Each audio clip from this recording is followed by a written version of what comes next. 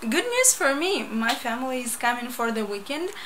So my mom, Kira, and my brother are coming tomorrow morning, early morning, like in, I don't know, like 10 hours I suppose. Yeah, in 10 hours they will be here. So they are taking a bus from their town to St. Petersburg, and then I will take a taxi for them, and they will come to my place. So okay, I have some errands to do. I have a little to clean up a little bit, and I have to buy food. As you know, my place is not very big. It's only 31.5 square meters, so there will be 4 of us, and frankly speaking, I don't have many sleeping places in my place, and it's a tiny place. But you know, in Russia, too many families live like this in a 1-bedroom apartment. 4 of them, like mother, father, and 2 children, for example. I have several examples from my experience. So I think just we have to think a little bit out of the box. So I bought this wonderful air mattress, and now I'm checking if it's losing air actually, but it seems not too much losing. I hope it will not lose too much air, because you know, it's a bed for my brother. I hope it will not lose air. And here is the bed for Kira. She will be sleeping here. Unfortunately, this bed doesn't unfold, so I have nothing to do with that. And the sleeping place for me and my mom is here. It's my bed. It's a two people bed, so I think we will be okay. And now let's go buy some food for 4 of us. Oh my god, it will be a heavy bag and quite a lot of money. So we will check prices for the ordinary food that ordinary Russian and Belarusian families buy. So let's go. So I'm going to my local grocery store, which is not very far away from me. It's like maybe, I don't know, like 5 or 7 minutes on foot, but still with a heavy bag it will be not very pleasant to go back home. So okay, as you can see, I'm not wearing any makeup today because I got a little bit lazy. Maybe I'm not a true Russian girl who wear full makeup to a grocery store. Yes, maybe. We were planning this trip alone before, even before the pandemic, right before the pandemic. So my mom and Kira wanted to come to my place, to that apartment where I was renting with my friend, but the pandemic happened and we postponed our plans.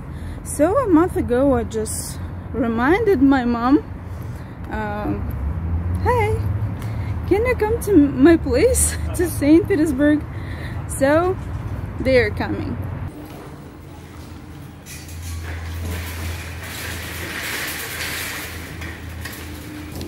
So my family eats sausages, so I think I will take this one. So I see the discount, I take the discount. So okay, here, okay, and I think I also will need sausage like this. So they like such kind of sausage too. So my brother don't like this kind of coffee, like real coffee. He likes instant coffee. So okay, just a small jar, something like that. Wow, I think this is a very good price, discount, very nice. I think I will take this one. So basically I bought the food that a normal ordinary Russian family eats for breakfast, and I think it will be enough for about 2 breakfasts or maybe 3 breakfasts. So I bought some things for Kira, like soft chocolate cheese, some yogurts. Also I bought some stuff for my breakfast, like cottage cheese and sour cream, and bread, of course, for my brother to eat with this salami. My family also eats cookies. I don't eat them now. You know why? So I bought them 2 packs of cookies. So I think I will make a special video for you about our prices in our food stores, so it will be a special video. But now let's go home. So here is what I bought. So as you can see, we have some cookies. This is the soft cheese, this is the chocolate cheese, this is cheese for cheesecake with pear, this is cottage cheese, sour cream, bread, salami, I don't know what do you call it, yogurts, sausages, I told you, coffee for my brother, milk, eggs, and this is I call it like fish sausage. I like it so much. It's made of minced fish. So for all this I spent 1,977 rubles, which is according to the present day exchange rate is $33. So it's 7:22 a.m. and my family is somewhere close to St. Petersburg on their way. So I want to make them breakfast, and I will be making an Israeli recipe which is called shakshuka, but it's not a real shakshuka, it's my shakshuka, amended recipe. So if you are from Israel and you are watching this video, don't get offended by my shakshuka. It's my shakshuka. So here I got 2 tomatoes and pepper, and now I will just heat the pan, put everything here, reduce the fire,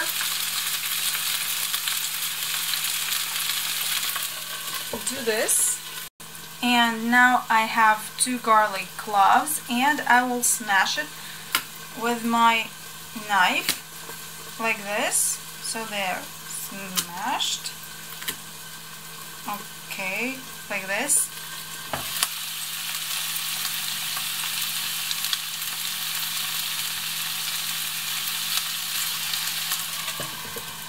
So now we will have to simmer all this under the lid for about 5 minutes until tomato gets soft. And also I'll put some salt, some pepper, and some spices. Just a little bit, really. So now let's check our vegetables. Oh, this is what I need. This is really what I need.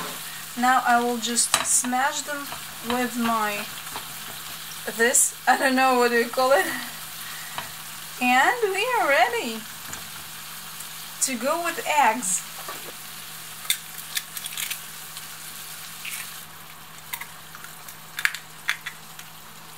And also my amendment is sausage, so I add some sausages here.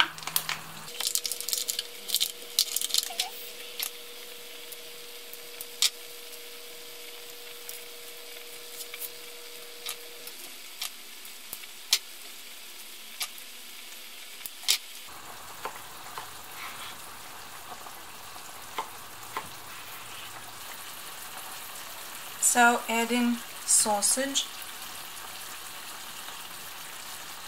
to all this. I hope it will work. I'm doing it for the first time.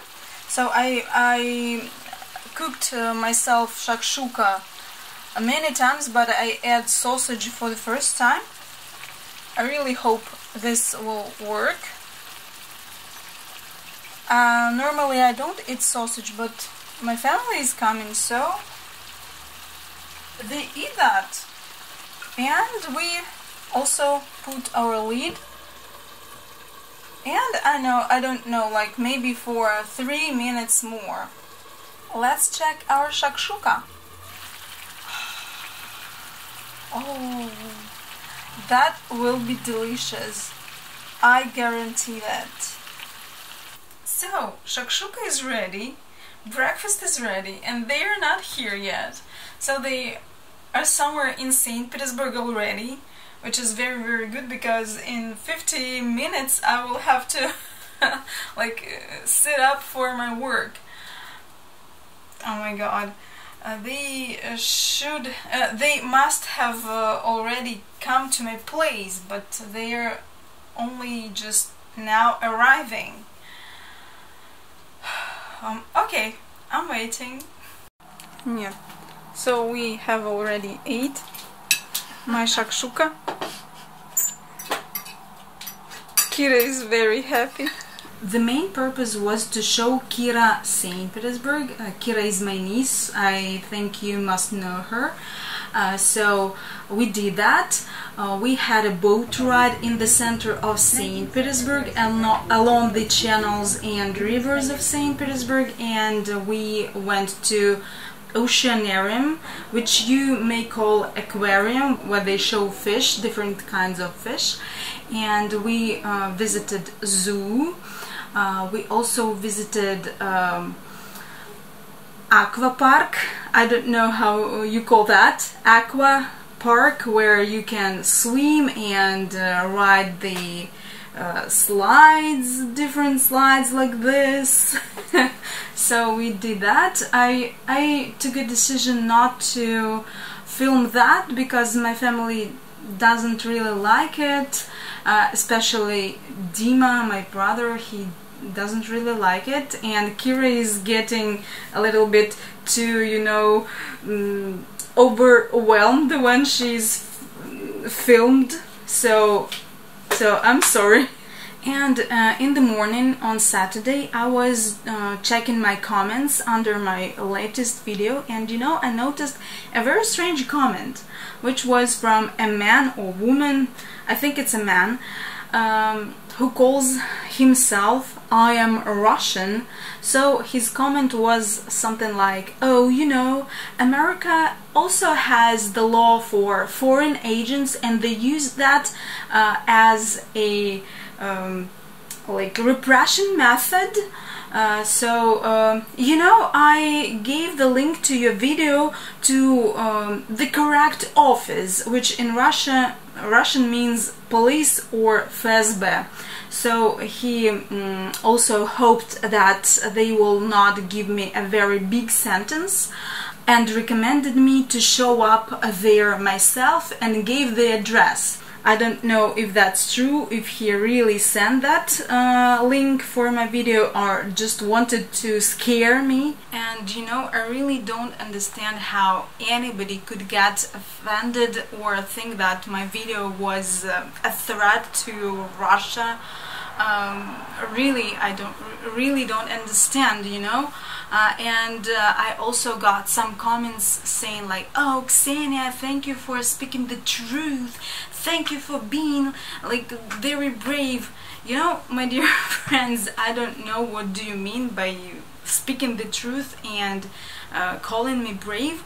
I didn't, you know, in my last video, I didn't reveal any secret information. I took all the information from open resources in Russia. Those resources are not blocked. Those resources are not prohibited. They are state resources. State journals or like official informational data, and I just compared that to historical facts that I learned at school or at my history lessons. That's it. And moreover, I took all those historical facts also from open resources. I highlighted open resources in Russian. What I did, I just translate those resources, that information for you, because you don't know Russian. But if you know Russian, you can also access that information easily and read it openly. I didn't reveal any secret information or the information that I shouldn't have told, because that is the open information. That's it. I didn't do anything brave, or it's just analysis. It's just simple analysis. In my last video, I don't accuse anybody of anything or anything of anything. I don't call for any actions. I don't even give my opinion on that properly, you know. I just specify that I'm a little bit paranoid, and I'm not. So please don't call me a brave girl, a hero, or a prophet of truth or something like that. I'm not that, you know. Of course, I contacted the organization which handles the cases like this, like the oppression for those people who do something on the internet. I contacted them. I got them a message. I called an organization. So I'm waiting for the answer. There is a tradition in our family: when I go to my mom's place and when my mom goes to my place, we get little gifts to each other, like we call it гостинцы in Russian, and it's not just things. For example, I just will show what my mom and my brother got me when they were here at my place. They got me this little thing which I ate already. So it is strawberry with sugar. It's not a jam, it's just raw strawberry mixed with a little bit of sugar, and that is very tasty. And here is jam. It's cherry jam, which is from my mom's vegetable garden, and this strawberry is also from my mom's vegetable garden. And my brother got me these 2 jars of raw honey. Just look at it. It's raw and it's fresh. It's this year honey, really. And I already tasted it, and it's just this. I like it. So again, my mom got me vegetables from her garden. Those cucumbers and this kind of cucumbers too, and they are really good. So here is aubergines. So she got me cabbage from her vegetable garden, and carrots and beetroot. This all is from her vegetable garden. And this cheese. So we have this kind of cheese here from this company. It's a Belarusian company which is called Brest-Litovsk, but we don't have this kind of cheese here. It's like Korolevsky sir, and it's like king cheese. And also my mom got me onions and garlic from her vegetable garden, and I have to dry it like this. And also we wanted to make a video with my mom cooking stuff for winter, you know, and we realized that it is not possible because we had only 4 days together, and with the very vast program for my niece, it got really impossible. We were always out, especially on Saturday and Sunday, and on Friday and Monday I was working. I didn't take a day off from my work, so we didn't manage to do that. I'm sorry, but we will do it later, maybe when I will go to my mom's place, to Belarus. So my dear friends, that is all for today. So my dear friends, thank you for being with me, thank you for watching my channel, thank you for sharing my videos with your relatives, friends and colleagues, I don't know. So thank you for everything that you do on my channel, and see you in the next video. Bye!